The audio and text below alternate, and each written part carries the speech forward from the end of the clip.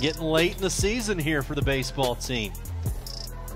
Here's a fly ball to deep right center field off the bat of Dungan. Back to the track, to the wall. It's gone, and we're tied 1-1 as Clay Dungan has hit his 5th home run of the year.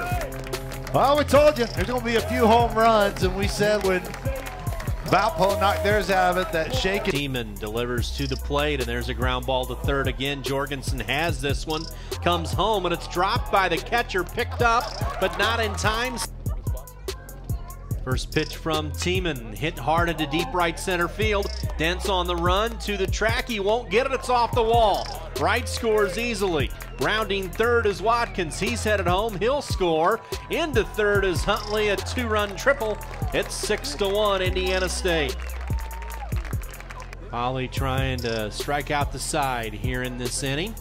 The 1-2 pitch. Strike 3 called. 4 in the ball game for Tristan Polly as he sets him down 1-2-3. The 0-1 pitch. There's a hard hit ball. That's into center field, a base hit. Max Wright's going to round third. He'll score easily.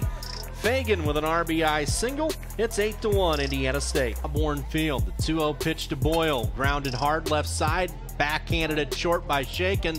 Long throw to first, not in time, and an infield base hit for Boyle. Indiana State runs this inning have come after 2 are out.